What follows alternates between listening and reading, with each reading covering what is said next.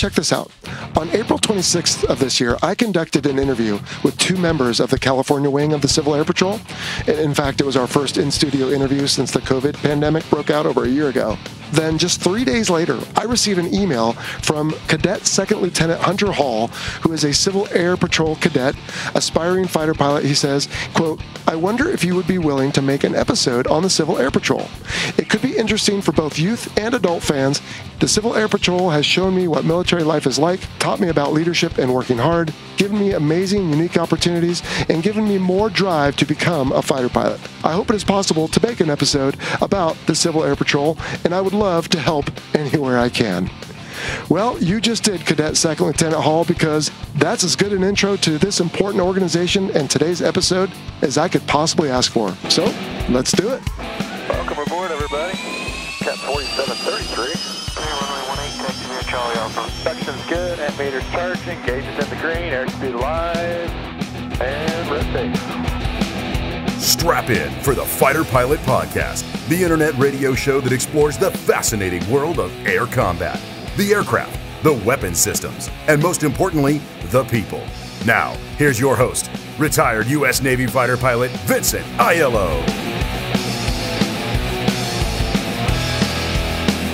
Hello, everyone, and welcome to the show. I am your host, Jello, and this is episode 112. That's right, we're talking about the Civil Air Patrol.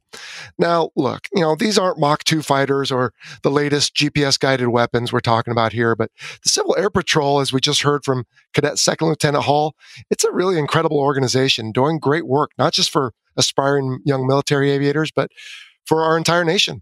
In fact, one of our past guests was in the Civil Air Patrol and went on to a career piloting F-18s in the Marine Corps. You remember Darren Chung from episode 26 on the MAGTAF?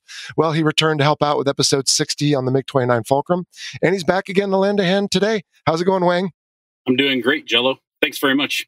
Yeah, it's good to have you back. It's been forever. How'd you do through, golly, did we even talk in COVID's madness last year? How'd you make through that, and how you doing now? It's great to be back. Thanks. Yeah, we survived COVID okay. We're up here in the Pacific Northwest, kind of live out in the country, so we don't have to worry about living on top of neighbors and things like that. We were able to quarantine pretty well. It's been nice in the last few weeks or so. The kids just started going back to in-person learning, so It's nice starting to return to a normal, or maybe this is a new normal. Work's been good. I've been flying a fair amount. Regionals, I think, recovered from the COVID stuff probably a little bit faster than mainline. I mean, you could probably speak to that, but flying has been good and still loving it up here. Well, yeah, I mean, I have not flown since last October, but as I mentioned on a previous episode, I got a reprieve from my airline. Don't have to commute from San Diego to New York, but I get to go back to my old equipment in LA and just waiting on the refresher training. But yeah, the regionals got me up here to Southern Oregon. I'm up visiting my mother for Mother's Day, and hopefully groups like you will get me home. Excellent. Anyway, it's good to have you back. Hey, tell you what though, Wang, if you'll give me a minute, it's been a little while since I've chatted with the listeners because, man, we just had a lot of different crazy episodes over the last few weeks. And we go all the way back to episode 109 on DARPA in mid-April is when I last talked to folks. That was a really great show with Animal. And then at the end of April, we had Boat on the Airville Lancaster, which was well received. And then, of course, last week, we went straight to the interview on the F-111 on episode 111, and the feedback with the two Australian guests was really great as well. Now, some folks did write in to say, hey, you forgot to point out that the F-111 had brief cameos in a few 80s movies, such as Red Dawn and James Bond's Octopussy, which is true. We're always going to miss something here and there. And then others have asked if we'd have a follow-on episode to cover some of the U.S. subtleties of the EF and the FB 111s. And, I'm not sure about that, but we certainly won't rule it out. We're always looking for good content and good guests.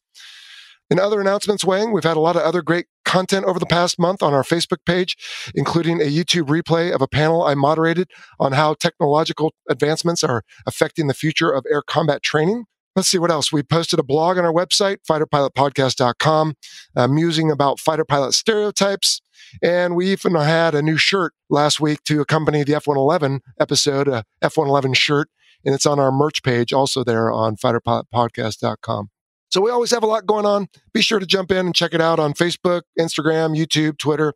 pretty much everywhere. And oh yeah, on Patreon, we've had a lot of exclusive happy hour discussions, including with Ward Carroll recently, and live Zoom calls with past guests. We're just having a lot of fun. So jump right in and be a part of the Fighter Pilot podcast community. I remember back, oh gosh, it's been more than a few years ago. I mean, back when the EF-111 was still flying, we had multiple tactical electronic warfare platforms. And really the last tactical electronic warfare platform was probably the Prowler. And we're not seeing that anymore, replaced by the EA-18 Growler. But tactical electronic warfare is a huge issue. You know it better than I do, certainly being an air wing guy. You don't really go anywhere without somebody working the electronic spectrum. So it'll be interesting to hear about the subtleties between the EF and the FB-111. That'll be cool. Yeah, hopefully we can circle back to that. No, you're absolutely right. It kind of surprises me, as we've talked about before. The Air Force is kind of out of that business a little bit right now. And so is the Marine Corps, although the EA-18, as you said, is helping out both. And so, yeah, be interesting to see. And it would be fun to take a walk back on the EF-111 Raven and learn a little bit about that. It's got a really interesting look. The vertical stabilizer looks a lot like the one on the Prowler, with that big antenna built in. So, right. Good stuff. Hey, Wang, the other result of the last couple episodes is we haven't answered any listener questions. I got a couple here. You willing to help out? Let's do this. All right, cool. Let's start from the email from Adam Diaz. Sorry, Adam. He says, in the F-15 episode, you asked Stretch and Spider-Man if they logged any, quote, green ink.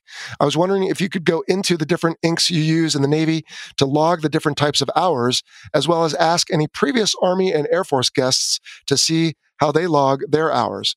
So, Wang, I did ask a couple folks, but before we do, Navy and Marine Corps are the same. Do you remember the different colors we used in our physical logbooks? Red and black was what I had in mind. And I know that some services use like red for nighttime, but I mean, my red ink is combat time and everything else is all in black ink. Oh, wow. I wouldn't put it past my Marine Corps ops clerks to, maybe do something a little bit different just because. But I only have two colors of ink in my logbook, and that's black and red. Okay. Well, being the Marine Corps, I'm surprised it wasn't red and green. But at least in the Navy and the squadrons I was in, we used red for night, like you said. Or actually, you said you used red for combat. That's interesting. We used green for combat, red for night. We used blue for NVG, and black for pretty much everything else. But I did talk to Mike Walsh, BS. He's our former flight school guest. He's now flying F-15s at an Air National Guard squadron. And he said they just do everything digital. I don't think they even have physical logbooks anymore.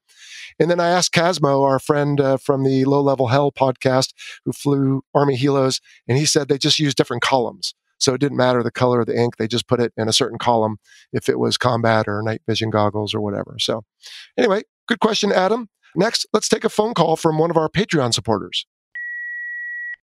Hi, Jello. It's Jevo in Ontario. I'm really enjoying the podcast, and I have a question for the show.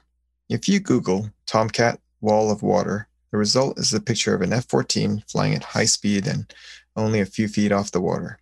In its wake, water is being lifted high into the air above the level of the vertical stabilizers. I'm pretty sure I've seen similar depictions on film, but I think they're all computer generated. And actually, I'm not sure if this picture is real or just a great artist's impression.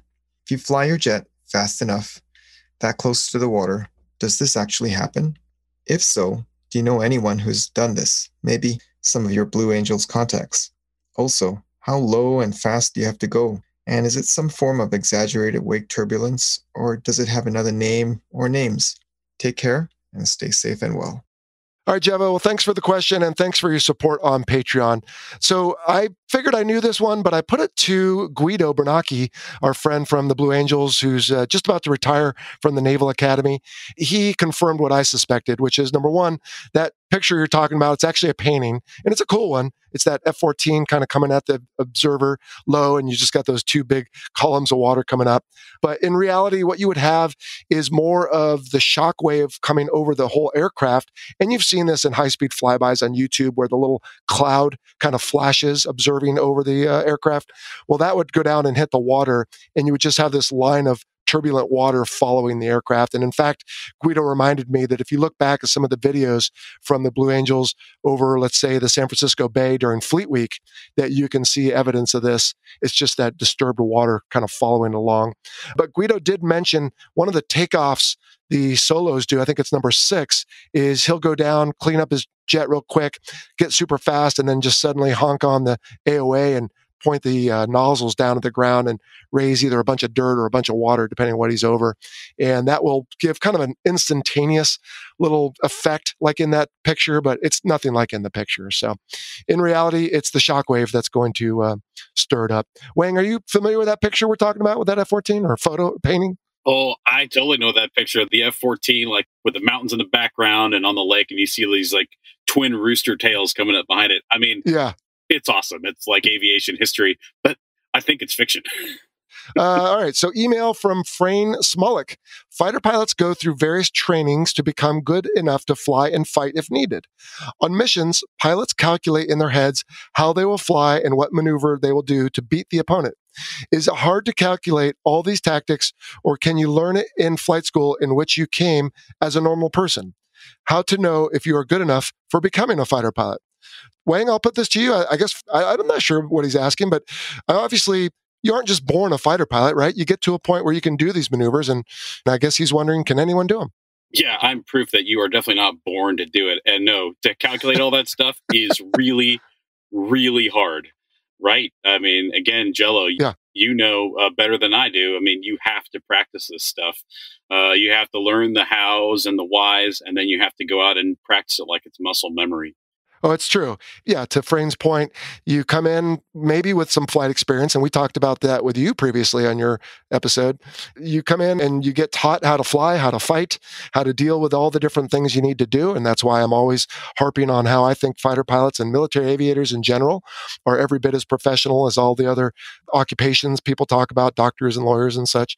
And so it is very busy. And you learn a lot, and your learning is never over. Every mission, you go out and you come back and you debrief it. And so, yeah, Frayne, people learn how to do it. And when you come back from a mission, you say, hey, you know, I did this maneuver. Maybe I should have done that one. So that's what makes you even better the next day. And you hope that you can ultimately, when the balloon goes up, as the expression goes, beat your opponent.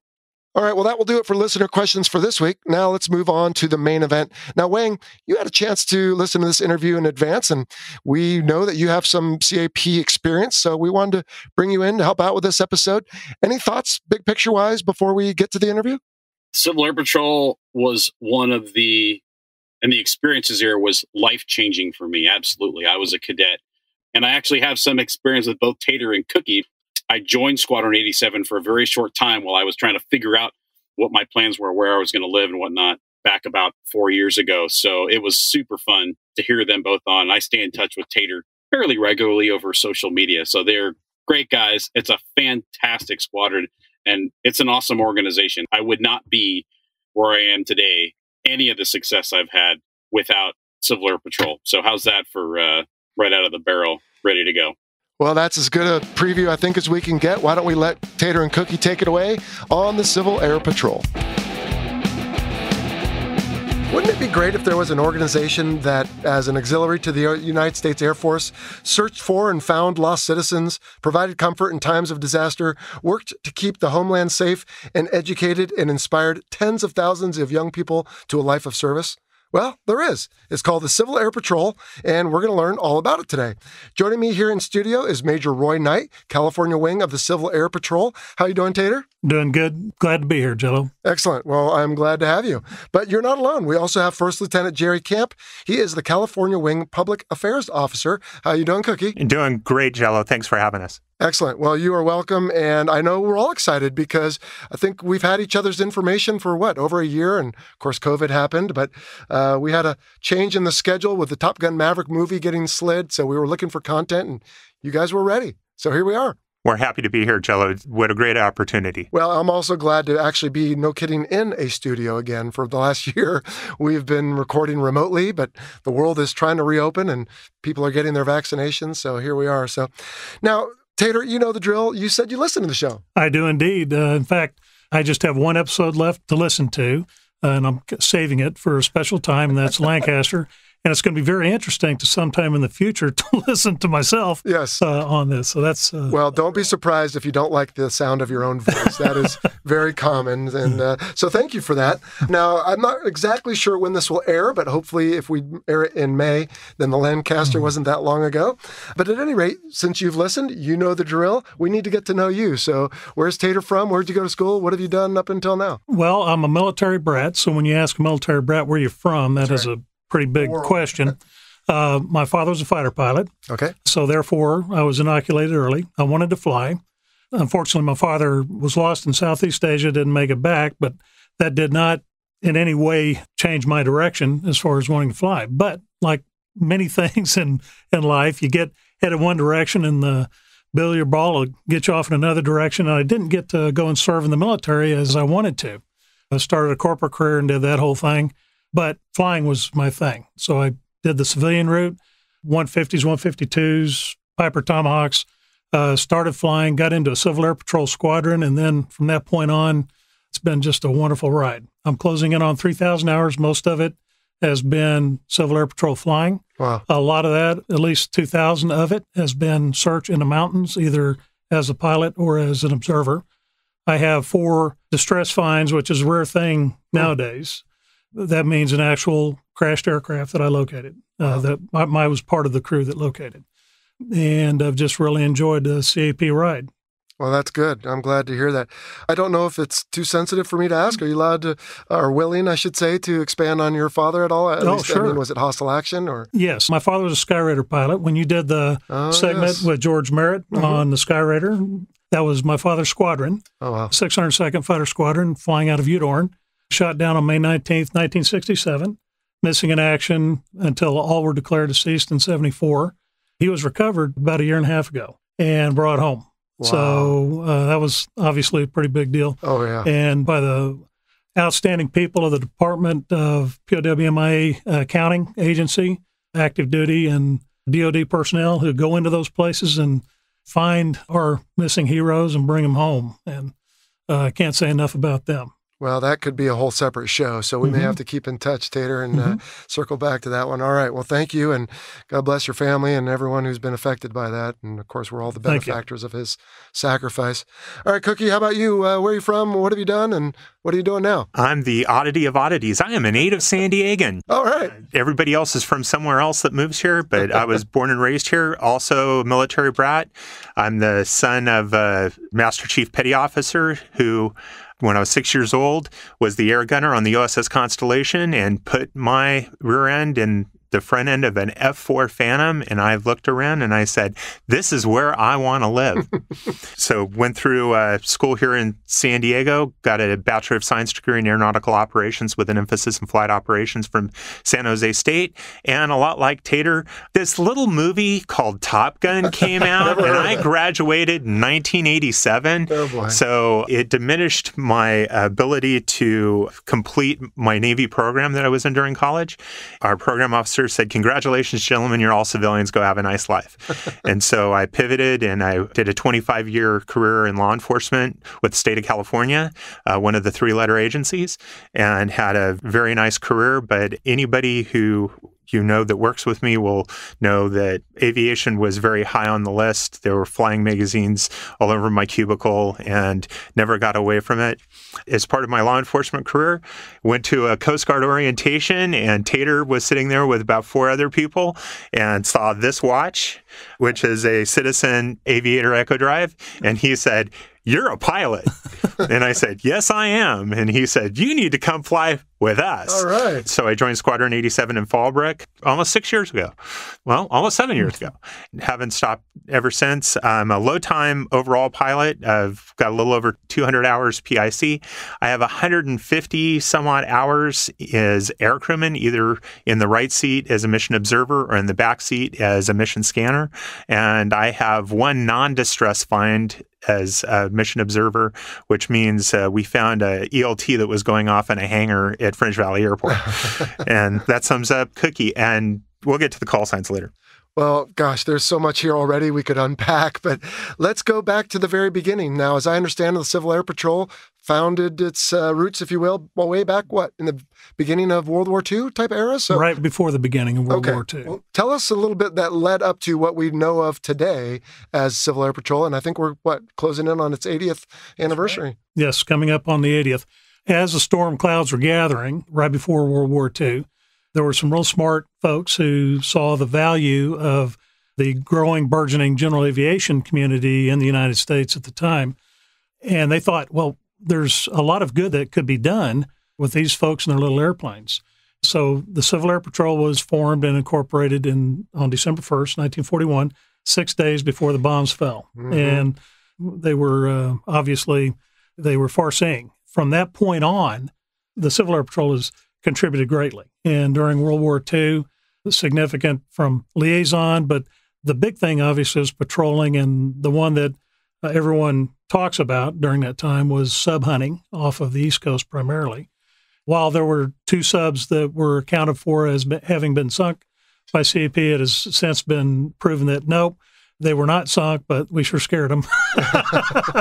And the point of that is, just like any other security fence or system, is the little airplanes patrolling up and down with depth charges and bombs forced the enemy to do things that they could not just at will move about. And it proceeded on finding other ways that in small aircraft, dedicated volunteers could do good things. Right.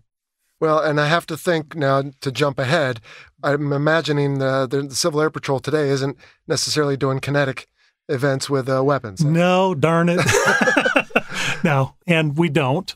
There's a wide variety and myriad of things that we do, from the surrogate predator program, where we actually act as the drone with the ball and the whole thing, or flying in a very important mission where they're called WADS missions, where we go and fly and then the system is exercised to intercept us. And so it's not just the fighter pilots, but it's the whole thing, and they find us and intercept us. And we go through that whole thing. Or it could be counter-drug, or it could be other Homeland Security type missions, flying cadets, and there's a wide range of things that we do. And it's changed over the 8 decades, right? I mean, like you said, you were doing patrols. Today, I think of, at least, and that's part of the reason I'm excited for this interview, is I want to learn about it too. But when I think of the Civil Air Patrol, I think of search and rescue and other things. But what are some of the historic missions, and what are some of the main missions today? We were always trying to meet a need whenever it was. Okay. And one of the really cool and esoteric ones that we did was right after Sputnik was launched. We would fly at a certain altitude, trailing on a wire behind the airplane, a light bulb. And it was made by General Electric. General Electric, that's right. Okay. And if you go to the Google, it'll tell you all about it. And they would replicate a satellite going over for satellite spotters. So we had trained folks to be satellite spotters for this new threat, Okay. That's one thing. But patrolling, I mean, if you think about it, what you have is an airborne platform. People can look and observe or find. And so what are the uses that you can do with that? And from forest fires to sundowner patrols, ships that are boats in distress, obviously missing people. The big one, the one that we have done from the beginning, has been search for crashed aircraft, military and civilian. Right. And we've been successful with that. What does it mean to be an auxiliary of the United States Air Force? Is there some sort of relationship there? Or I don't know, Cookie, is this a question for you? Is there control or funding, or what does that word auxiliary mean in this case? Well, we're an interesting hybrid. Okay. We're a congressionally authorized 501(c) charity, so we can accept donations, but the Air Force also funds a certain portion of our budget. Approximately $26 million of our budget this year is coming from the United States Air Force. $11 million of that is going to be in appropriating aircraft, and another $1 million will be ground vehicles. Even though it says Civil Air Patrol, we also have a ground team component where we have people who go out on the ground, including cadets, who, once we get into an area from the air, we direct the ground teams in to find the survivor or the crash site or whatever. And ground teams also have been a big part of our COVID response this past year. And even a bunch of us aircrew people have chipped in the food bank era. We've delivered nationwide close to 7 million meals. In the state of California, over 2.7 million meals have been sent out for those that have needed it during COVID. So getting back to the Air Force thing, we have 3 different types of missions. We have A missions, B missions, and C missions. A missions are one where we're working with a client which is authorized through the Air Force. It can be the Air Force themselves, like in a Western Air Defense, what we call a WADS mission, where we're going out and being the target and F-16s, F-15s come out and intercept us. Or it could be us working through FEMA doing fire disaster recovery photography, and that's also a mission, and that's funded through the Air Force. And who we report to in the Air Force is Air Combat Command, 1st Air Force, the protectors of the homeland. Okay. So we work directly for them, and in those missions, they execute a certain level of control. Not to get too much in the weeds, but we work through the ICS system, the incident command system, the same one that the fire department uses for earthquakes and that kind of stuff. And we come under that kind of command structure. As a matter of fact, we report to 1st Air Force directly through our chain of command in those times. It's kind of a long, drawn-out answer, that's good. but it kind of gives you a taste of how we work as the Air Force side of it. As the corporate side of it, we can also do work for local municipalities. One that I think Roy might have touched on briefly is we can fly patrols along the California aqueduct system. Basically, what we're doing is we're looking for people stealing water. And that's through the California Water Project, and we've got an MOU with them. We exchange funds. The short answer is this. It costs approximately $2,500 an hour to launch an HH-60, whether it be an Air Force HH-60, a Navy HH-60, or a Coast Guard HH-60. We fly for $165 an hour, and it's just the fuel in the airplane because the people inside, we're not getting paid. We're just doing it for the flight time and the love of country and love of community. Yeah. Well, that speaks volumes for you. I read in preparing for this interview that you were among the first assets airborne after 9/11/01, providing high-resolution photographs of Ground Zero. Not just that, and we did do that, but there's another mission that was very important that happened the next day, within 2 days, or over the next 2 days. And that was, we needed to know if our blood supply was adequate and how we could prepare to start accepting blood supplies in order to take care of injured people. Civil Air Patrol aircraft flew test kits from all different parts of, and I know in California, I'm not sure about other wings or states, but for example, in our squadron, Squadron 87 out of Fallbrook, 2 pilots, both Marines, by the way, had been Marines previously, took off in R-182, launched 00, flew direct to Oakland from Fallbrook, and the only other people in the air at that time were fighters. That was one of those moments where the risk was worth the effort. Right. And that happened quite a bit. Okay. But getting back to on Ground Zero, the famous shot of the 2 holes in the ground the next day, that was taken by a Civil Air Patrol aircrew out of New York. Wow. New York Wing did a lot in those days providing liaison services and patrol services. Like Tater said, everybody else was grounded. So we could fly when the rest of aviation was on the ground. Now, describe for me, though, who's doing this? So it's not just folks like our generation, right? I mean, we've got, senior members and cadets? What role are the cadets playing in all this? Well, cadets also participate, as Cookie said earlier, in ground teams and that sort of thing. They also help us with ELT search ground team again. They don't participate in any search efforts airborne. Another thing regarding who we are and how we are is probably the best example or comparison would be like a local volunteer fire department. Okay. So we're all doing other things in our lives. We have our jobs, our families, and so on.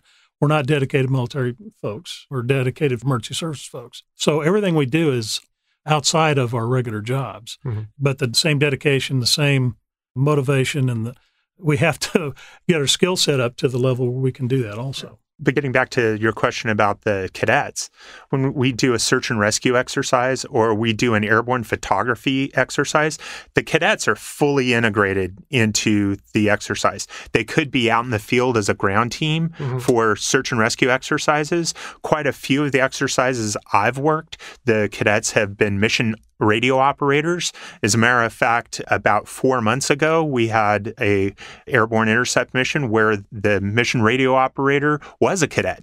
So the age thing, except for, legally, doesn't really matter. We train the cadets in emergency services to the same level as the senior members, and they have to hit the same benchmarks as well. I will say that since I joined this organization, I've worked a lot with one of the local cadet squadrons as their aerospace education officer. These are some of the finest young people I've ever met in my entire life. They are outstanding young women and men. Yeah. And they want to serve their communities, and they like going out in the field and doing it. And some of them just like Civil Air Patrol for doing drill and for presenting the flag at Padre games and football games and things like that. But others, they're really emergency services focused, and they want to go out, they want to do the mission. As you'll see later, these are some of the most outstanding young people you've ever met. 5 years ago, there was 2 cadets and 2 seniors, and it ended up being 1 senior and 2 cadets, led the local San Diego Sheriff's search and rescue team up to a crash site on Vulcan Mountain, and it was the cadets leading the way to that crash site. And this was in horrible conditions, sleet, rain, wind, the whole bit, and did an absolutely fantastic job. We have a kind of a joke, tongue-in-cheek saying that we said, Civil Air Patrol, you'll be located by a retired airline pilot and saved by a 17-year-old. Well, I'm hoping it's great development for them at such a precious age where they're not quite a child anymore, but not quite an adult. When I looked at your website, gocivilairpatrol.com, it says the cadet program is developed around 5 core elements: leadership, character development, aerospace education, physical fitness, and activities. It's not, though, just as I understand now here in talking with you for the last few minutes, it's not just join the Civil Air Patrol and you're going to end up with a private pilot's license or something like that. In fact, you might not get, a whole lot of flying, but you are getting the leadership, the character development, you're getting real world experiences out there, and you're leading folks. Tater will talk more about this in detail, but every cadet gets 5 orientation flights for free, paid for by Civil Air Patrol. Okay. And where, like an Air Force ROTC cadet at San Diego State gets 1. But ours get 5. There's a curriculum that's followed and that sort of thing. And Tater can really speak to it because that's one of his favorite things to do. Okay. It is. So they get the 5, they're building block type rides. Okay. And they also get 5 glider rides. That's one thing that he didn't mention. And a CAP cadet can end up with a glider license at some point if they can apply themselves. The 5 rides, first off, I mean, if you have a passion in aviation and, the thing you want to do is to share it, and we have this opportunity with cadets, and the way it works is the ride's fully briefed, of course, and get in the airplane, taxi out, take off. As soon as we're 1,000 feet above the ground and clear the airport area, they're flying the airplane. Nice. And they continue to fly the airplane throughout the whole ride, 1 hour. We land, swap seats, and now the person who had to endure the ham-handedness of the one before gets to return the favor. It is remarkable. And I can't tell you what a rewarding thing it is to the first time some of these cadets have ever been in an airplane of any kind. Right. And within minutes, they're flying that airplane, the grin. And some are just remarkably, what do you learn and what's innate, Right. And boy, I'll tell you what, you can see some really tremendous hands in those cockpits. Oh, I imagine. Yeah. I have young people all the time reach out to me because of the podcast saying, what can I do to better prepare myself for military aviation? I say, go get some flying experience because you want to know if your brain can handle it, if your stomach can handle it. That's part of the reason also I wanted to learn about the Civil Air Patrol. I remember knowing about it when I was younger. I don't remember why I didn't get involved. Maybe there wasn't a squadron nearby, but at any rate, this sounds like an opportunity for folks to go get roughly 5 hours, you said, and then a glider. Right. In addition to that, we now have a new flight training program for cadets, and they are actually going all the way through private pilots.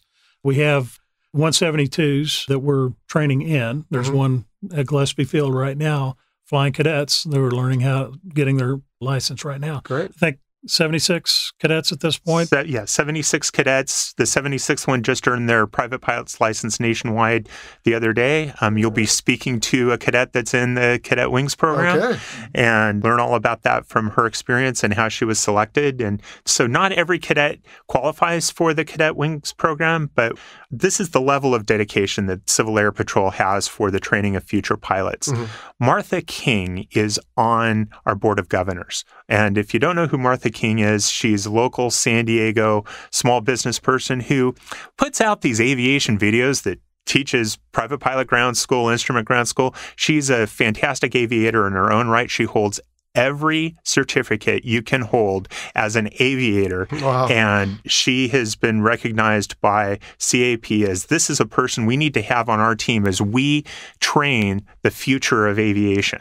And so just a little nod to John and Martha King, but Martha King being on the board of governors of CAP. And matter of fact, she's taken that on, and her article in Flying Magazine, she's written many articles now about the role of Civil Air Patrol and training cadets and that thing. But getting back to the cadet training, they get a great basis at their cadet squadrons about aeronautical knowledge and that sort of thing. We nurture that by doing the first 5 rides, where we get them hooked, with the first 5 free rides. And then now the Cadet Wings program, which is sponsored by the United States Air Force, similar to the Cadet Wings program through Air Force ROTC, where they pick certain cadets to go through the training program. The biggest difference is the Air Force program, fixed-base operators are doing the training. The Cadet Wings program, our in-house flight instructors and our in-house aircraft are taking the majority. Okay. We have dedicated aircraft for that, too. One thing regarding cadet O-rides, and this being a pathway, one of my experiences, and the cadet that I'm going to talk about, he is exceptional. So there is that. Okay. So he is certainly above and beyond. But I was fortunate enough to give him a couple of his O-rides, and I gave him his last O-ride. And he shows up to the O-ride by flying a 172 from to our field. You figured he'd be okay then. Yeah, he did just fine. He is now, I think, this week getting his dollar ride at Euro-NATO Joint Jet Pilot Training at Shepherd Air Force Base. Wow. After graduating from the Air Force Academy. And the names are not used to protect the active duty. Well, and that's good. But I want to ask you specifically about that, Tater, because for a young man or woman who wants to ultimately be a military pilot and who maybe listens to this show, apart from the intangible things that you'll learn, it sounds like in the Civil Air Patrol, again, leadership, showing up to things on time, being a part of something larger than yourself, is there anything formal that is going to help your chances? In other words, is the Air Force or Navy, for that matter, going to look at an applicant with Civil Air Patrol experience as getting higher marks when it comes down to selecting? Yes, it is definitely considered. And in fact, 10% of the Air Force Academy, I don't know if it's graduates. Cadre. Yeah, are CAP. They got there through CAP, or CAP was a factor in their selection. No kidding. But let's say that you, for some reason, not going to go to college, didn't make it to the academy. You go through basic and you've reached a certain level in CAP, you get an extra stripe once you get finished basic. So there's a very tangible aspect to that. But the other part of it is, I think, is that it throws you in CAP, it puts you in connection and contact with that world. Yeah. Sometimes it may be somebody you meet or talk to or form a relationship with that helps you to the next step and so on. Well, plus it exposes young men and women to military discipline, I suppose, but maybe lifestyle. In other words, the young people we're going to speak to here are in uniform. And so they have to know how to wear that and, hold themselves a certain way. And I've got 3 boys at home. And so I'm constantly reminding them to lift their arms off the table when they eat. You're not just shoveling it in. You want to look like you've got some manners. And so I'm guessing there's an element to that they're picking up at a young age as well. I hear from the cadets that move on to military careers is, they go, Lieutenant, I was selected the first week out to be the squad leader or group leader, insert leadership level here at basic training, at officer candidate school, whatever, because I knew how to shine my shoes. I knew how to get my gig line straight. Right. I knew how to teach people how to march and do that kind of stuff. So they are recognized even by their drill instructors and their instructors at the different say they're going to officer candidate school or one of those, they're recognized, oh, you've been in Civil Air Patrol, and they can tell by when they walk through the door how they carry themselves that you've been there, done that, got part of the T-shirt that's put you in a leadership position. Yeah. Can we go back, and I forgot the name of the program, but real quick, the pathway that leads to them getting a private pilot's license?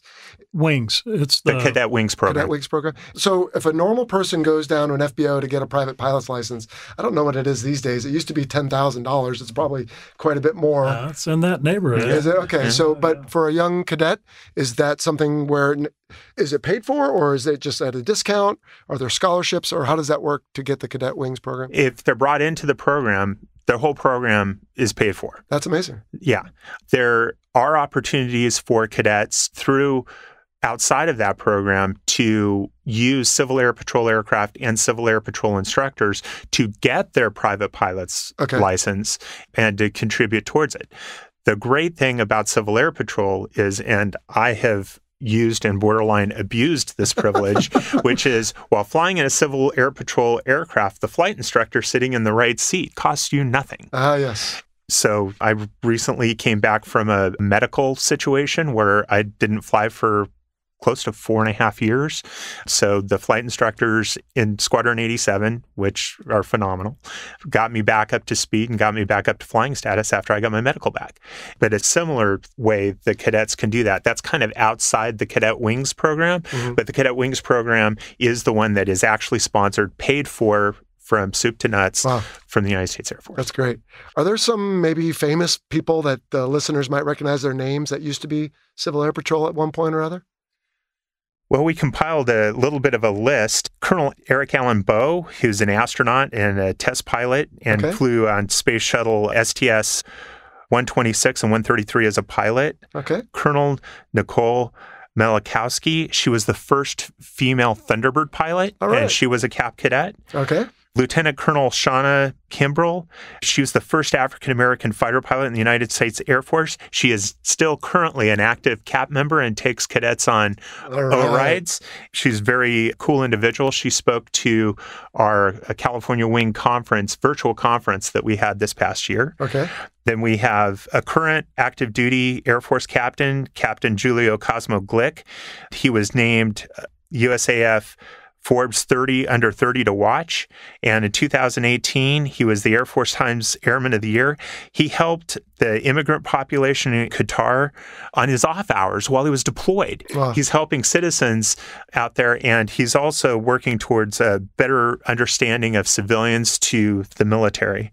Some notable people that people might have heard about was William Lewis Randolph, who's the founder of Krispy Kreme. You can tell I've probably indulged in his company a little too much. And Richard Yingling, who's the founder of Yingling Brewery back in Pennsylvania, then wasn't a Cap Cadet, but is just really worth mentioning. Willa Brown was the first CAP African-American pilot during World War II. And the thing about Civil Air Patrol during its entire history, skin color, your gender has played no factor, even in World War II. Women and men and people of color have had equal opportunity to rise to the highest heights in Civil Air Patrol. And then one final person is the author Dale Brown is a very active Civil Air Patrol member. So not people that you can go, oh yeah, I saw him on TV or whatever, but very notable people in aviation and very notable people. Well, that's good. That's quite a list. Now, for a cadet wannabe, I don't know how else to put it, is there an application process, or if you can show up to the meetings and sign up, you can be in? A good place to start would be the Go Civil Air Patrol website that you just described.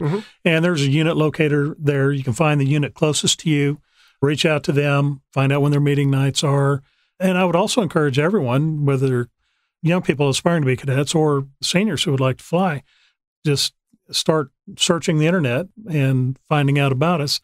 Best thing is to go and visit a squadron while they're meeting and doing their activities and so on. It doesn't matter if it's a cadet or senior member. You have to come to 3 meetings so that you can see what we're about and we can see what you're about, see if it's going to be a good fit for you. Then after 3 meetings, if you want to join, you go through the application process. just about anybody can join the Civil Air Patrol, whether it's a senior member or a cadet.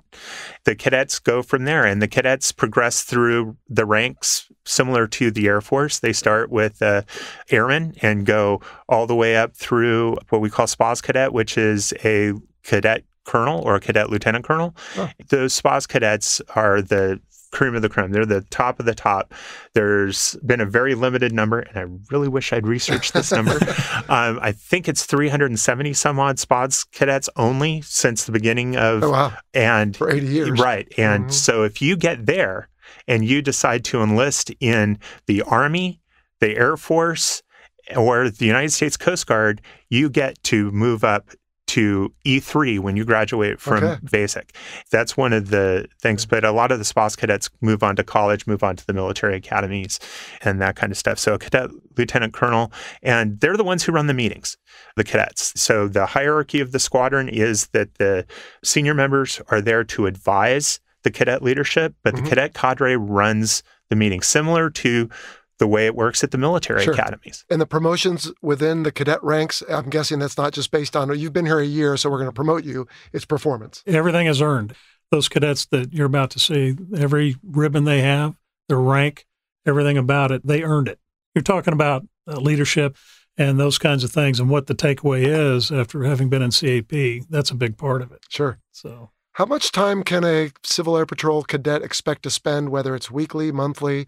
Is it a huge commitment, or can you do it kind of casually? How much time? That's actually probably a better question for the cadets, but a meeting generally is once a week.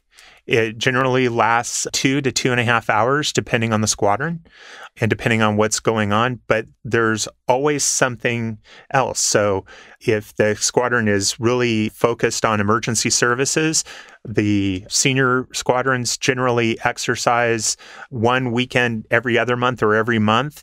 They come out with us and they do the emergency services exercise.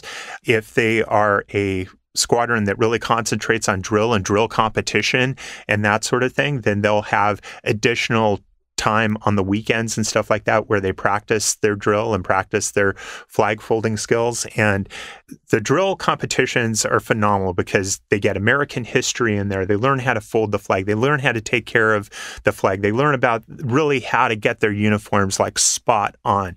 Then there's a physical fitness aspect to it where they have to run a mile in a certain amount of time and they sit-ups, push-ups, that whole thing. And that's on the drill side. And it builds camaraderie because they're all trying to do it. And luckily, here in San Diego, Squadron 47, that used to be stationed at Camp Pendleton, is now in Oceanside, has been the wing drill champion and has gone on to national drill just in the last few years. Yeah. And obviously, COVID we can't really do drill very well on Zoom. Yeah. So, that's the kind of things that they can expect. How many squadrons are there, let's say, in California? And I don't know if that's a good proxy for other states, but if a young person lives in a big city, is there fairly certain that there's going to be a squadron? And if you live... There should be. There's 1,400 squadrons across the United States. Okay. One thing about squadrons that I want to point out is that there's actually 3 kinds of squadrons. Oh.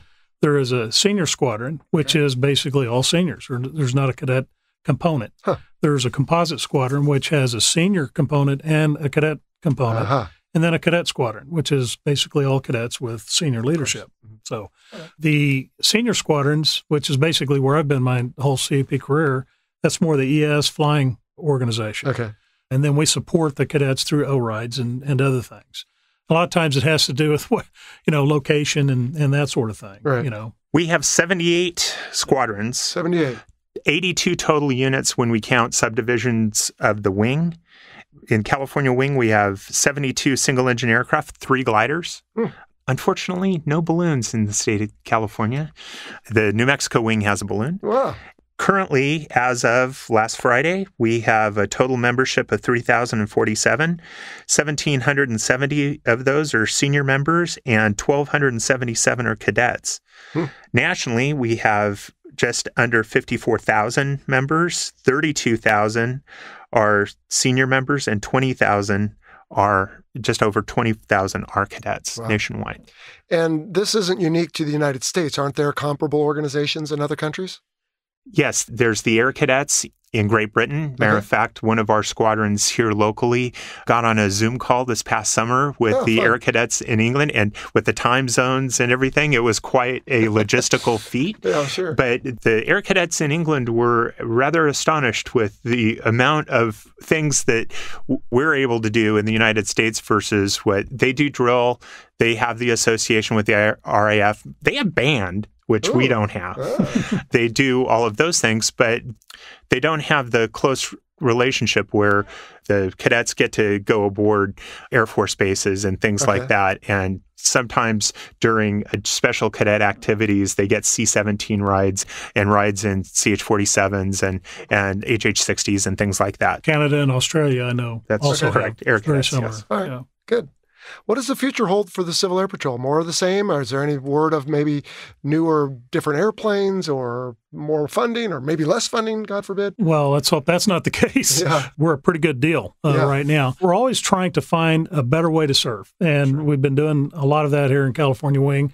We've gotten a better, or I shouldn't say better, but a different, closer relationship with Air National Guard and some of the efforts that they're doing. There's also CAL FIRE, firefighting aspects. Not that we fight fires, but we go in and survey Provide after. And we've transferred radios at one point. We've transferred search dogs. We've done a lot of things. So finding the best way to serve our community and nation. The equipment that we have, by the way, I should point out, is I think we're down to 5 round dial 182s. Everything else that we have are G1000. We have turbo 206s and 182s. They're very well maintained, right up to the minute quality and technology aircraft. Wow. So, there is that aspect as well. And we fly FLIR, we fly a thing called Waldo, which allows us to do a 2 or 3 dimensional image depiction over the area that we fly, which you can see the obvious uses for that. Looking for better ways to serve always. The SAR business has declined dramatically, thank God, due to technology. But we still train to that because there will be the time when we have to go do that. Yeah.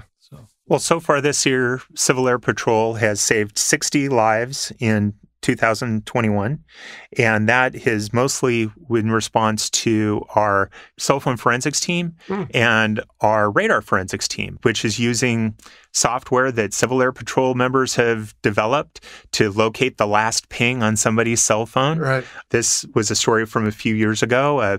A family went off-roading in the snow near Reno, and they busted an axle on their Suburban when they were out going around, and they were reported overdue by their family, and the cell phone forensics team located their last ping on their cell phone, coordinated that. The Nevada Wing launched an aircraft, found them in their Suburban, and the sheriff's department came in, flew in, and rescued them. And that's exactly the kind of thing that we want to do and we want to keep doing. So the mission keeps going, the technology keeps getting better. And maybe the people who go on your website, I'm going to give you a geek stick with a bunch of pictures on it. Please do. There's a really good picture that I want to point out to you in there, taken during the fires of a 182 in hard IFR in the smoke, and the windscreen is glowing completely red, and it has the G1000 flat screen primary flight display and multifunction display showing up there. And you guys are like, holy cow, you guys flying that?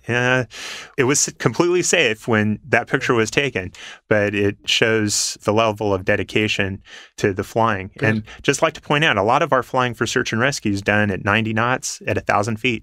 Wow. So our pilots are well trained, and I'll sing Tater's praises. He's one of the toughest guys on mission pilots. When you go up for your mission pilot rating, when you're flying at 90 knots, 1,000 feet, and something goes wrong with the airplane, you don't have a lot of time to figure it out before you're finding a place to land.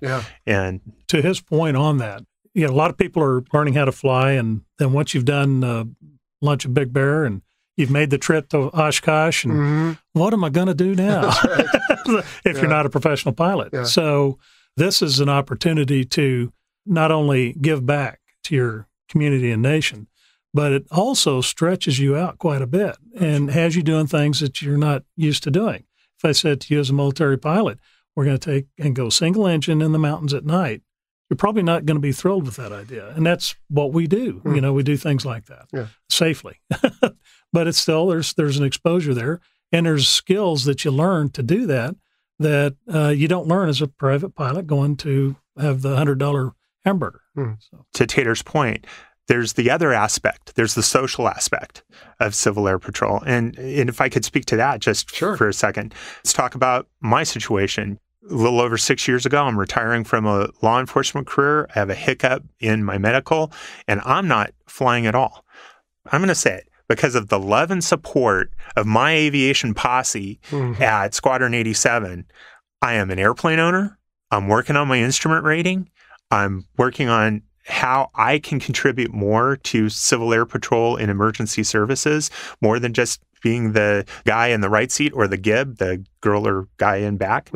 And these people have really nurtured me. They've helped me. They've really brought me along, being able to utilize Civil Air Patrol aircraft that I paid for.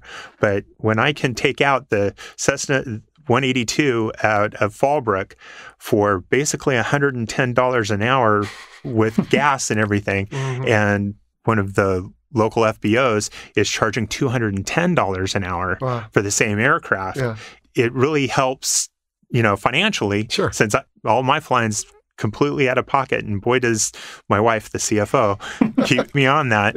It's really helped me get to the place where I can own my own airplane, and my wife and I are planning on traveling the Western United States on our 182Q. Fantastic. All right, my last question then is, we talked about how young people can find out more information and possibly sign up, come to some meetings. What if there's someone out there who's in their 30s or 40s and maybe wants to either participate in some manner, depending on what skills they have, or, hey, I don't have the time, but I'd like to make a contribution. I think you said earlier, Cookie, it's a 501c, right? That's correct, 501(c). Well, that 30 or 40-year-old person, or any age for that matter, you don't have to be a pilot, first off. Okay. So you would do the same thing the cadets would do. You'd find the unit close to you and go and visit. You do the 3 meetings, learn as much as you can about it. Then everybody takes a look at each other and decides if this is going to be a good fit or not. You also, as an adult, you have to, when you put in the application process, there is a background check that is done on you. We protect our cadets very, very closely, and also our organization. There's a lot of money riding around out there. But then once you come in, let's say you're not a pilot, but you've always wanted to fly, you can come in and you can start training right away as a mission scanner. So the pilot is the person who puts the aircraft and the crew in a position where they can see the target, find the person, find the aircraft, or take the pictures or whatever. So that person in back, that mission scanner, is vital. You can work up to, if you have a little bit more skills already built in, you can become a mission observer. That's doing the same thing, but also helping the pilot with navigation, radios. We have direction finding equipment when we do have a ELT going off, and being able to do all of that sort of thing. So there's a lot to do. The mission radio operator, if you don't want to fly, that's vital. The mission-based staff. Being the numbers guy, we have the largest privately owned VHF radio net in the country, and it gets exercised on a weekly and monthly basis by the Air Force, and our mission radio operators keep that up. We also have finance people. We have logistics people. We'll talk about call signs in a minute. And, yes, we will. There's a bunch of different jobs out there for people. We have people who act as our maintenance managers for our aircraft. Currently, one of the people in our squadron who does the maintenance is a guy who built his own airplane as a member of EAA on top of everything else. There's a ton of different jobs. We have chaplains, and you don't necessarily have to be ordained to be a chaplain, but they act as a character development officers for our cadets and our wayward senior members. So there's a lot of different jobs. There's one other thing we did not mention, and that is the drone program, the SUAS. That's true. We have more than anybody. We've got the largest SUAS according to the 1,944 drones are owned by the Civil Air Patrol, and we're incorporating those into emergency services. And one of the cool things about that is, and there's a lot of different ways that it can be used, but one of them is when that ground team is down in the gorge, one of the missions we do is fly an airborne repeater. So that people way down deep can hit the repeater and hit the base with radio. But also, if they're down in the gorge, they can launch the drone, rather than having to go down that next cords, they can send the drone down. Sure. And so there's lots of different uses, security aspects and things. Well, I know we have a couple young people who have been waiting patiently to try out these microphones and tell us their experiences. Why don't we go to them? But before we do, like you said, Cookie, you know the drill. We got to go through some call signs. So I'll start with you. How did someone come up with Cookie for Jerry Camp? Well, first I have to say I had a really cool call sign when I was on the High-Tech Crimes Task Force, and I joined the squadron, and these guys said we were going to have none of that because just like the real service. Because all 8 of the call signs I've had in my life, I've picked none of them. But when I was at High-Tech Crimes Task Force, I was Warpath, which we were all X-Men, and you met me, I'm 6'3", I'm That's a big guy. That's definitely too cool, though. And yeah, it's too cool. Roy recruited me into the squadron. My 4th meeting, I cooked chili for the entire squadron, and then I started cooking at all of the SARXs and have had everything from beef brisket to pulled pork to a bunch of other things. So squadron commander after Roy deemed me Cookie, as in the cook on the trailhead with the covered wagons. And I hate it, but I try it like hell to live up to it. And I can say, for all of his talents, cooking is his best. Oh, wow. He is really good. Well, I'm not sure what that says for the other talents there, Cookie, but at any rate. All right. Well, Tater, we'll finish with you. How did someone come up with Tater for Roy Knight? Well, it's not as exciting. Basically, the squadron that I was in previously was up in San Bernardino Squadron 5. And what we were talking about before as far as the group, the squadron, and the camaraderie and the, after you go out there and fly some of that stuff together for a while, you get real close. Mm-hmm. And so we would extend it and go in the weekends and head to the river and do that whole thing. So we were at Catherine's Landing, had a boat on the end of the dock, and there were like 4 guys down there, and it's a floating dock. As I walked down there, the dock started to sink. So the guy said, "Hey, you need to lay off the steak and taters." And that's how it happened. Yeah, it's always something. All right, gentlemen. Well, wow, this has been a lot of fun, and an hour just zipped by the way. But I had no idea the Civil Air Patrol was involved with so many amazing things with such great people, and it sounds like a really worthwhile cause. So I hope folks that are listening will either get involved or maybe make a contribution, or at the very least be more mindful and appreciative of the types of institutions that this country has that, it's ones like this that I think ultimately make us great. So really appreciate it. Thank you very much. Well, thanks for the opportunity, Jello. This has just been awesome. All right. Well, as Tater and Cookie recommended, we've got a couple of young cadets here who are going to fill in a few more blanks. Now, I don't even know your names, but I'll start with you. What's your name? I am Cadet Second Lieutenant Caitlin Winkleblack. Okay. How old are you, Caitlin? I'm 15. You're 15. Awesome. And we also have another young man, and I don't know your name either, but if you can introduce yourself. I'm Cadet First Lieutenant Brenton Wheeler, and I'm 17. Brenton. Okay. Now, Caitlin, I'll start with you. How long have you been with the Civil Air Patrol? I joined in August of 2018, so almost 3 years. Almost 3 years. How about you, Brenton? I've been in since 2017. I joined in September. And so we learned a little bit about cadet ranks. So what is your cadet rank, Brendan? I'm in the 3rd phase of the cadet program. So there's 4 total. I'm in the leadership phase. I'm right in the middle, right before I hit captain. So I'm a 1st lieutenant. So right in between where Lieutenant Winkleblack is and almost to the end of the 3rd phase. All right. And so what's your rank then? I'm a Cadet Second Lieutenant. It's the first officer rank that you get in Civil Air Patrol. Okay. And I just got it February. Oh, great. All right. So you've both been there 3-4 years, sounds like. What do you like about it the most? Let's start with that. I first joined because I was interested in going to the academy. And so I know nothing about the military. So I joined and I found out about emergency services. And that was my favorite thing for the first year. Mm-hmm. But once I took my orientation rides, I fell in love with aviation. So. Great. Cool. Is that what you hope to do maybe after the academy? Yes. All right. How about you, Brendan? The first thing that interested me for Civil Air Patrol was the emergency services and the leadership aspect. Mm-hmm. My focus has remained the same throughout my 4 years in the program. Very dedicated to the leadership aspect, just developing myself and helping to develop others to lead in a better way. Mm-hmm. That's been my goal for the past 4 years. But also in the emergency services area, I think the idea of finding and helping someone is the best thing I can do. So that's why Civil Air Patrol has been the best fit for me. Absolutely. Now, I asked them a question that they said I should ask you, so I'll start with you. How much time do you spend doing this, whether it's by the week or by the month? Well, it depends on what position you have in your squadron. As a basic cadet, you'd go for 2 hours every Thursday or whenever your squadron meets. For me, it's every day. I'm always communicating with different people. I'm writing emails and picking up phone calls. It's not a 9 to 5, but it's whenever it happens. Sure. So it's consistent, but I enjoy what I do. Right. So it just makes it all worthwhile. How about you? How much time do you spend, Galen? I spend roughly every day, but not as much as Lieutenant Wheeler probably, Okay. because I hold a position in my squadron that I need to be on top of things. I help make the schedules and I go with promotions. So I just have to make sure I'm sending emails to the correct people and making sure everyone's on track. So if you're spending that much time, do either of you participate in other activities like sports or band, or does this kind of consume the free space, if you will? Do you play any sports? Yes, I do cross country, swim, and water polo. Hopefully not all at the same time. No. All right. And you find time for all of that. Okay. How about you? I do football, basketball, baseball, and track. So, yeah, a lot of sports. All Americans in here. Oh, my goodness. All right.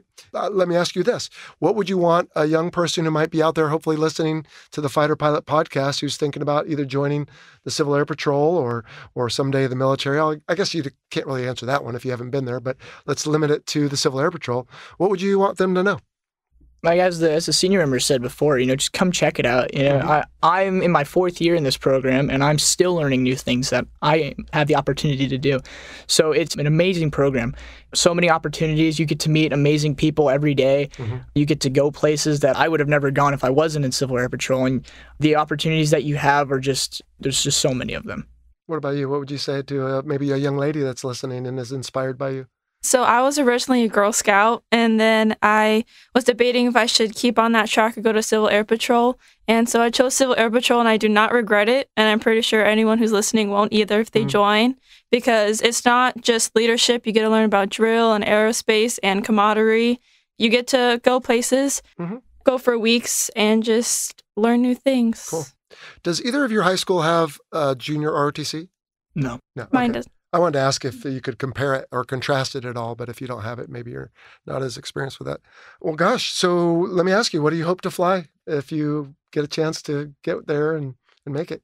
I've been all over the place. I originally wanted to fly cargo because my mom's friend did, and he said it was a lot of fun, but not anymore. Then I want to become a fighter and a fighter jet. But now I would kind of interested in being a drone pilot instead of, I'm still looking at my options. Yeah. Well, a lot will change in the next 7 years or so before you get to that point. Also, as I always tell young people who reach out to me, is you might want one thing and you might get something else. So you have to be prepared to walk your own journey and follow that, because it's not going to be like anyone else's. It's not going to be like mine. Yes. How about you? I'm one of the few cadets who actually don't want to be a pilot after a Civil Air Patrol. I want to be a combat medic in the Air Force. Oh. So that's why emergency services is one of the big things in Civil Air Patrol. That's what's helping me. I love flying. The opportunities that I've been given by Civil Air Patrol and the O flights it's amazing. I love it. If I have the opportunity, I will get my private pilot's license, but to fly in the military is not in my Well, but you do have a goal, and that's great. And so all these traits that we talked about before, leadership, character development, aerospace, education, physical fitness, I mean, these are all still applicable to a combat medic. Outstanding. Well, thanks very much for your time, and I want to wish you both the best of luck in your pursuits and in Civil Air Patrol, and really enjoyed getting to know you both. Well, thank you for having us. You're welcome. Thank you, sir. All right, well, wow. Thanks again to Tater and Cookie and those fine young cadets. Wang, this sounds like an incredible organization with some really amazing folks doing important missions. Yeah, it really is. All those missions that they talked about, at least the main areas, aerospace education, cadet programs, and emergency services, those have existed forever. They were there when I was a cadet back in the 80s. They continue today, and they even have additional facets like Tater and Cookie had spoken about. And it's really cool to see them evolve as requirements and maybe even, dare we say, missions evolve. Well, and I wrote down a couple of them as they went over them. I mean, fire spotting, moving food and blood, doing drones, protecting aqueducts from water theft. That's interesting. Search and rescue, of course, is kind of the bread and butter we all think about. And then, if I didn't already say it, a bunch of work they're doing with drones. It's really impressive. Drone stuff was really interesting to hear. I'd love to learn more about that, as well as cell phone forensics? Yeah. When they were looking for people in the mountains and they found that family that was I forget where they were. I remember hearing about that story in the news where this family was out driving around in the snow and got stuck. And I had no idea this Blur Patrol was involved with finding them. No, they were up north of Fallon. They were in Lovelock. I was back in Fallon at that time, and I remember hearing about it. And it was a good, happy ending, of course, that they were found. But yeah, I didn't realize the Civil Air Patrol was involved in that either. That's good stuff. Yeah. Cool. Well, you obviously had some experiences in this, and I guess I wonder if you had a chance to listen to those two young cadets. What amazing young people. But was that your experience? Did you find it kept you busy, but you learned a lot? And how would you say it helped you when you went into the Marine Corps? First off, I'm so glad that you had cadets on, because that's really where I related to. I was a cadet. I did it for about 6 or 7 years and absolutely loved it. And the more that I advanced through ranks and got more responsibility and learned more, it really began to take more time from junior high all the way through high school. I may have still been doing it when I was in junior college before I left to go away to college. Awesome. Now, are you involved any now as a senior member? I mean, it's something I feel like I should get involved with because I'm just so impressed with what they do. I am not up here. I've been busy flying and getting my family settled. It seems like I should be settled already, but new community living in the country, it's been a challenge, and there isn't a squadron that's close by. I know where there is one down in Portland, and it looks great. I'm just spinning too many plates right now, but I would really look forward to getting back involved with them again. Cadet programs, emergency services, aerospace education, like all three mission areas, I'd love to do it. Yeah. Well, I'm just so glad to have, like I said, institutions like this. For those who can help or just want to make a contribution, go civilairpatrol.com. Really, it sounds like it's making a difference. I mean, you always look at the Joneses, right? Isn't that the expression? I look at that young man who was sitting across from me.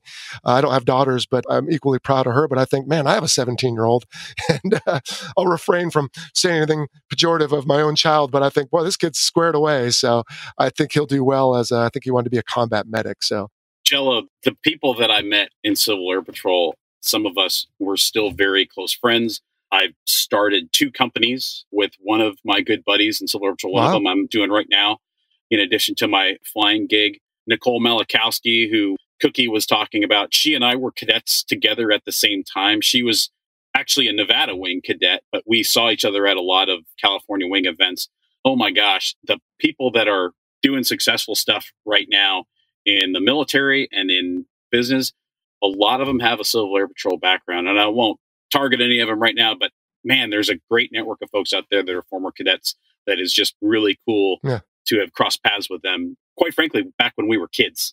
Well, that's good. And I also loved when they talked about that it doesn't matter, man or woman, boy or girl, black or white, or any color in between. I mean, it really depends on, hey, show up, contribute, and let's get it done. And I wish the rest of the world would go there. But at any rate, all right, well, what were some of your other experiences in the Civil Air Patrol wing? You know, reading the notes from Cadet Hall, Hunter Hall there, that really took me back. Oh, yeah, our intro. Yeah, really took me back to just some great nostalgia, things that I would have never been able to do except for the fact that I was a Civil Air Patrol cadet, where I was, when I was. It was awesome. But a couple of those things, Dependence Day cruise on the USS Abraham Lincoln back in the early 90s. I think it was a brand new ship. It had that new aircraft carrier smell to it. We loaded up about 20 cadets with another 3,000 or 4,000 dependents out of NAS Alameda, which is, I think, condominiums now. Yep. Cruised out under the Golden Gate Bridge, went out into the Pacific Ocean, had an air show, F-18s, A-6s, S-3s, drop bombs, shot stuff, shot bullets into the water. I mean, it was amazing. And they let us on the flight deck during catapult launches. I mean, it was, having been there as a naval aviator, realizing the last place I want to be if I don't belong there is on the deck of an aircraft carrier. The thought that I was there as a 16-year-old sitting on a bunch of ground support equipment, watching airplanes take off and land in front of me seemed absurd. And it was the coolest thing I had ever done up to that point, and probably the coolest thing I'd ever done until I actually landed on an aircraft carrier myself in a T-45. Nice. But yeah, Abraham Lincoln Dependence Day cruise was amazing. Working at the Moffett Air Show and the Watsonville Air Shows when we were cadets, you'd see the Civil Air Patrol cadets. They're at every air show, right? They're doing crowd control. They're minding the line. They're in uniforms. They're doing color guard events. All of that. I ate all that stuff up. With Hunter talking about encampments, oh my gosh. A lot of people think about, when I went to boot camp or when I went to officer candidate school, My first experience with that was Vandenberg Air Force Base Cadet Basic Encampment. We ran our own program for about a week, and it was get up early, shine your shoes, make your bed, learn about military and Air Force history. We toured an ICBM silo, obviously dormant in Vandenberg. Wow. Just so cool. And then coming back a couple of years later, for me, to McClellan Air Force Base, where I was actually in leadership, and I had a flight of young basic cadets that I was sort of taking through the paces. Completely awesome experience. Before I ever got to officer candidate school in Quantico, I knew how to march. I knew how to polish boots and shoes. I knew how to get yelled at. I knew how to stand in formation and get inspected and all that stuff.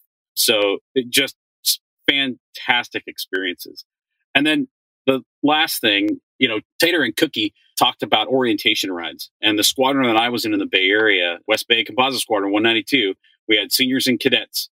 We had 2 airplanes. We had a Cessna 206, which is like the family truckster, the off-road truckster of the Cessna line, albeit piston engine. Then we also had a T-34 Mentor, like the T-34 that you and I flew in Pensacola, except it was a piston engine airplane and not a turboprop. But I got to ride. That was my first airplane I ever ridden in that had a canopy that I was sitting, front to back with a stick and a throttle. It was the coolest thing. Oh, yeah.